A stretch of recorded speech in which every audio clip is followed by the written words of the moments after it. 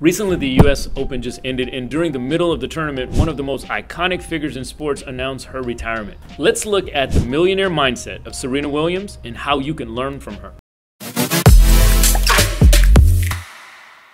Hi, my name is Munif Ali, and I'm a tried and tested multiple brick and mortar business owner. I've closed billions of dollars in sales over the last 25 years, and I started this YouTube channel so that I can help more people achieve financial freedom and success. So let's get it started. Well, I want other people to be like me. These are the exact words an 11-year-old Serena Williams said when she was asked who is the tennis player she wanted to be like when she grew up. Imagine that. She didn't mention any other names but herself. At such a young age, Serena already showed passion and confidence and determination to succeed in tennis, a theme repeated throughout her life.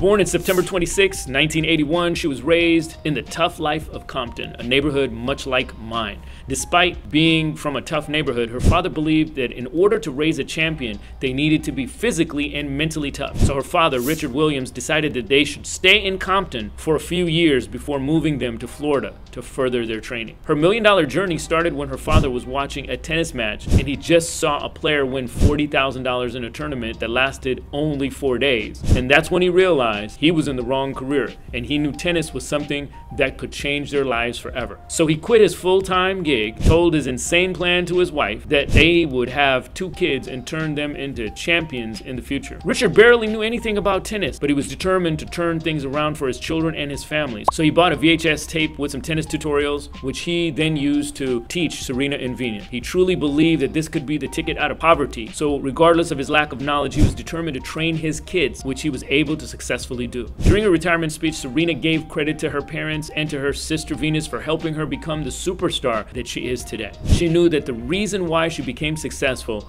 was that she was raised to be a winner. Thanks to her sister and her parents, who always cheered her on and fed her the drive to compete. Even in her businesses, most of her inspiration comes from her life experiences and the people around her, like how Serena wrote a children's storybook based on a doll that she made for her daughter. She wanted her daughter to experience playing with the black baby doll. The one thing you should know is that you can't do it alone. If you want to succeed in a particular field, you need inspiration and mentorship. I learned my first real estate businesses from my mom, who was totally illiterate, and you would think she wouldn't have been able to teach me anything, but I learned a great deal from her struggles and what she was able to do. She had worked hard, was able to save up, she was able to buy several properties. And to this day, she makes a whole lot more money than people would have actually thought she could, even in retirement. She gets to travel the world and do a lot of things that other people her age don't get to do. And it's all because she struggled and she saved and she invested. In those early years, seeing my mom do great things in real estate, I developed the same mindset to grind and then to use my real estate knowledge that I got seeing a single uneducated mother accomplish great things in her life, because I learned what it means to work hard. So I'd like to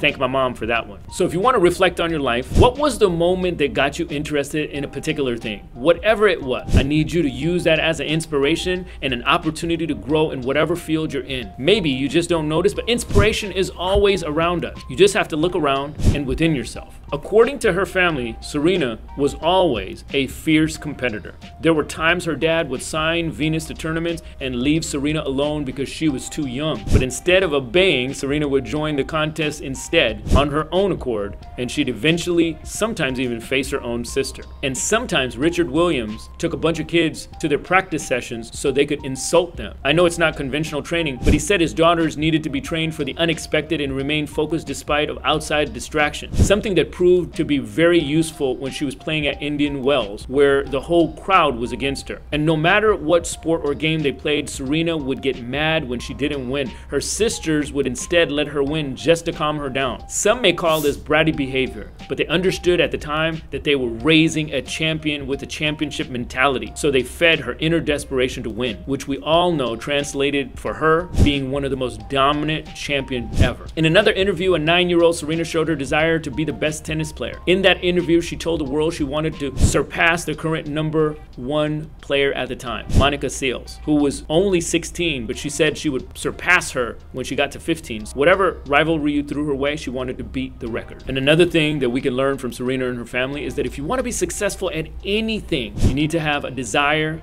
and that desperation to make things succeed. Greatness doesn't happen on its own. You need to be able to grind for it. And whenever I mention grind, I'm not talking about just about grind culture. It's about being focused on what you really want and making sure that you're willing to sacrifice things that stand in your way to get to your goal. If you're looking to up your game with more financial education, then tune in to the Munif Ali podcast. Every Monday, I give you unfiltered opinions and tips on how to help you get to the next level. For all you aspiring millionaires who are just starting out their journey to financial success, I'll catch you guys there. Serena is estimated to be worth a whopping $260 million, but only $93 million is from her tournament earnings. Most of her wealth comes from sponsorships and her businesses. I know I'm saying only 93 million, but that's a whole ton of money, right? Not only is she a tremendous tennis player, but off the court, she's very successful as a businesswoman and as a fashion designer and also as a writer. One of her companies, Serena Ventures, has invested over $110 million on startup projects that follow her own mindset of being a champion and projects that are willing to change the world. She quietly started a company to help startup companies or projects that had great potential to succeed and promote equality. In fact, 53% of her invested companies